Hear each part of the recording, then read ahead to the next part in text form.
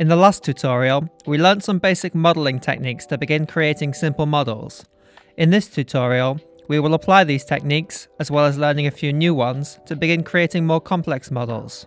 In this video, we will recreate the mansion model from my recent PS1 horror video. As this model is symmetrical, we'll use a mirror modifier.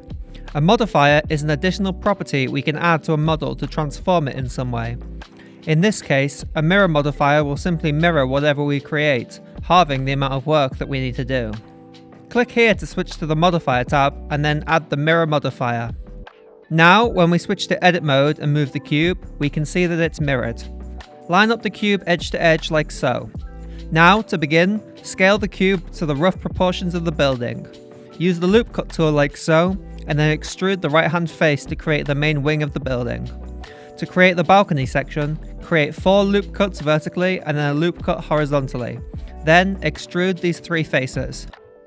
To create the slanted sides, we'll use the Merge Vertices tool.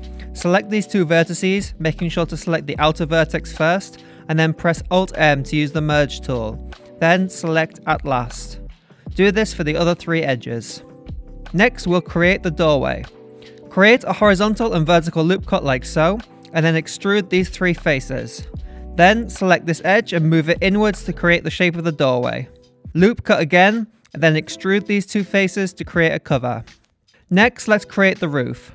Select the 10 top faces and then extrude them slightly to give us the set of faces around the perimeter, which we'll use later to create a trim. Select these 8 edges and then move them upwards. Then select the inner edges and move them up again, this time slightly further to create a slight curve. Finally, create a loop cut in the center and then move this center edge upwards. Now, in order to create the trim, we need to create some new edges. We'll use the knife tool to do this. Click here to select the knife tool, then click and drag across the roof here, making sure to go through the 2 vertices at each end. Don't worry if the cut is not straight, you can select these edges and then scale them downwards in order to straighten them out. Make sure to do this on the back side of the roof too.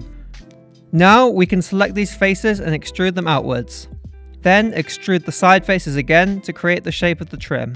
Now for the trim on the roof, create a loop cut and then extrude these faces upwards. Here I'm scaling the edges out slightly to thicken this section out. Finally, select the front faces and then extrude them outwards to finish the trim. We can create this decoration at the top by using the knife tool to create new edges and then selecting the resulting 2 faces and extruding upwards. Finally, let's create the central roof and tower.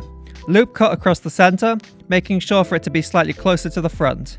Select this edge and then move it upwards to create the roof shape. Finally, for the tower, create 2 loop cuts and then extrude these faces. The tower will be leaning forward slightly, so make sure to move the faces backwards so it's straight. Finally, select the central vertex and move it upwards to create the spire of the tower. And that's it. Texturing works exactly the same way as in my previous tutorials. You may want to clean up the extra faces created by the loop cuts by selecting them, right-clicking, and then selecting Dissolve Faces in order to simplify the UV mapping process. Also, bear in mind that you may need to create some additional faces in order to apply separate textures, such as the window textures. That's all for now. If you found this video helpful, then make sure to subscribe for more videos like this. And if you use this tutorial to create something, I'd love to see it, so make sure to join my Discord server to show it off. Thank you so much for watching, and I'll see you next time.